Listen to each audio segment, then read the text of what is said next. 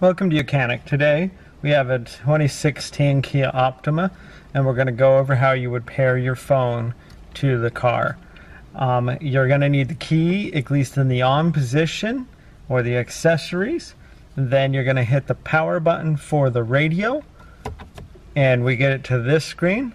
And once we're to this screen, then you can go ahead and hit the phone button, and then you're going to want to pair your phone. Turn Bluetooth on from your device in order to search. Right? And so then on your phone, you're going to want to pull down, and where you got the Bluetooth symbol, if you hold that, it'll bring it up, and then we've got the Kia Motors. We tap it and say connect, and then also you see it's got a passcode on there, and that same passcode will come up on your phone, and you're going to hit OK. And then we'd hit OK here. The contacts download is starting. Some phones require additional confirmation. Please check your phone and confirm the download if necessary. And there would have been an icon that comes up to request my downloads, but my contacts. I've already. I don't want it to know my contacts because this isn't my vehicle. But it's also, if it was a rental vehicle, you wouldn't potentially want all your contacts on here. Maybe if it's your buddy's vehicle. So you can allow it to have all your contacts go to the car or not.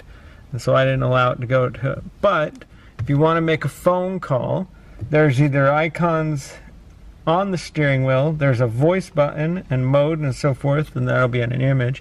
But you can hit the phone number, you can hit dial a number, then you can dial your number, hit the call button, right?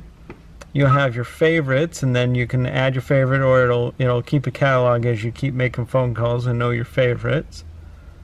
Also, you've got your setup and your contacts, right? If you downloaded your contacts, it would all be right there. And your call history would be right here of all the phone calls you've made, so you could scroll through and find which phone number you would like to call, right? But if you're done and you want to go ahead and remove your phone, you're just going to select it, hit delete, and that will delete your phone and all of your contacts from there. And you can do it for the rest. And that's how you can delete your phone after you're done using it.